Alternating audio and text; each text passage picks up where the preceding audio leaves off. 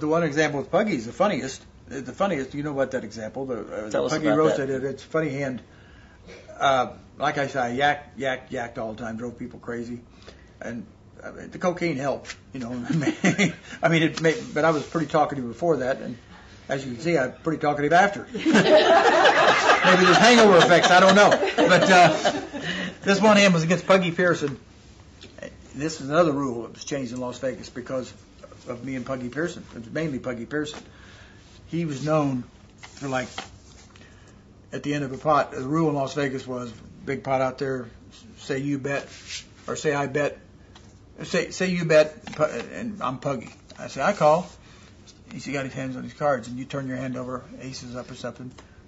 And he said, that's good. He take his chips back. I said, well, you can't do that. No, what are you talking about? The rule is I got to take my hand off it before it counts. And man, he did it to me 3 different times, cheating me out of like $500 bets. I said, Puggy, I'm going to pay you back one of these days. Mark my words. And he laughed and said, you sucker, you talk all that talk, but I steal in here and I steal your ante when you're looking away. He stole my ante for 6 months. $500 ante, 30-60. People told me, squealed on him, said he stole it for 6 months. I said, how'd he do? he went broke. Anyway, so what I did this one day, this was a 3 and 600 game at the Dunes. Chip was running the place, and Chip was staking me because I'd already been to 5 clinics that Chip sent me to get over the drugs. Crack cocaine's a tough thing to beat, especially when you're doing it in your own strength without the Lord's help. In fact, I don't think it can be beat if you don't get God's help. But I went there with the motive of acting like I was Claire, so Chip would give me money to play on so I could go party again. Well, this one time Chip was out of town. He hired Doug Dalton to watch me because Doug Dalton ran the poker room. He wanted to go to the bathroom with me, make sure he didn't do cocaine. So I had already taken care of the gentleman in the bathroom that took care of the lotion and stuff.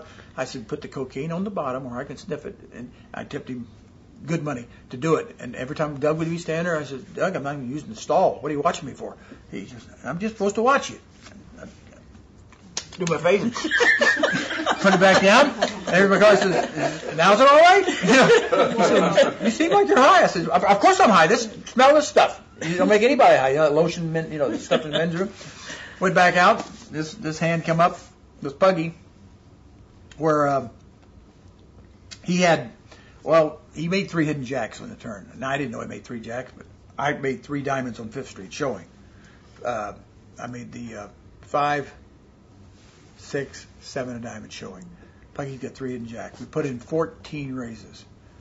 Puggy says, son, you know who you're playing against? This is Pug Pearson. You can talk all these other people out there and bluff them.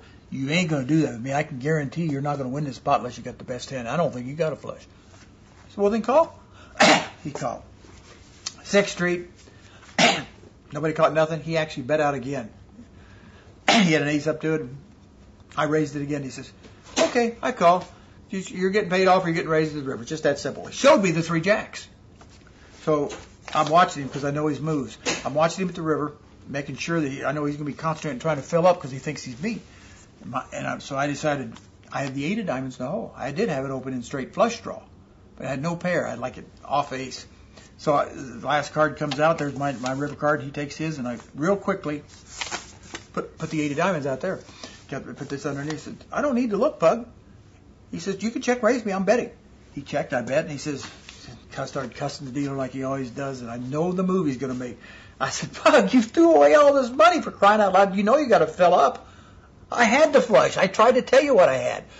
Puggy says, you're a lying son of a gun. He said, I told you you're not going to bluff this pot. He says, I call. And there's his hand. And immediately I turned my last. He says, Puggy, you were right. I was bluffing, but I made the straight flush at the river. Showed him the 8 of diamonds, that 5, 6, 7 showing. Oh, everybody started laughing. I hadn't showed my card yet. But Puggy says, wait a minute, big mouth. Here's 600 you're not going to win. I said, what do you mean? He says, don't you know the rule in Vegas by now, baby? How many times I've done it to you? I got my hand on the card. I said, no way you're getting away with this. I had no way that I had to be Doug Dalton make the rule because somebody else made a mistake. So I said, we're calling Doug Dalton on this one. Puggy's calling anybody you want. My hand's here. The dealer saw it. Doug comes over and says, he's managed Chip's money. It's Chip's money I'm playing with. And I knew he has to make the right call because he runs the room. So they told the story. Doug says, I don't know why this keeps happening. Dealer, what happened? Well, I hate to admit it, but Puggy's telling the truth. He kept his hands on the cards, and Danny turned his hand up too early and called his hand out. I didn't show it. I just turned it up. It's straight flush. I'm laughing at him. And Puggy says, this is 1/600, baby. It's your big mouth cost you. I know you won this big pot because you're a lucky son of a gun. I called you, and it was right, knowing you were bluffing, knowing you didn't have it. But old Puggy, you got to go a long way to get on over Puggy. I still stole 600 from you. I'm waiting. And I said, Puggy, mark my words. I will pay you back for this. And took the 600 back. You won't today, buddy. So his hand away, and I turned my whole hand up. I said, you were right, Puggy. I was bluffing. Oh, my gosh. The whole room blew up laughing. Puggy jumped up, chased me around. He's a big guy. I was scared. He's running around the desk, throwing things at me, trying to catch. I'm going to beat your brains out. Finally, Doug Dalton got a security guard down there and stopped it. And they said, Danny didn't do nothing. All he did was show up rough, and this guy's chasing around like a man. So he barred Puggy. That story went out for life. Danny, tell us a little bit about some of the legends you played against in Vegas playing stud. Let's talk a little bit about Stewie, for example. How many times did you play Stewie in stud where it got down to you and him late at night? Stewie Unger, Stud's not. He was a great stud player. Don't get me wrong. When he wasn't doing coke and stuff like that, but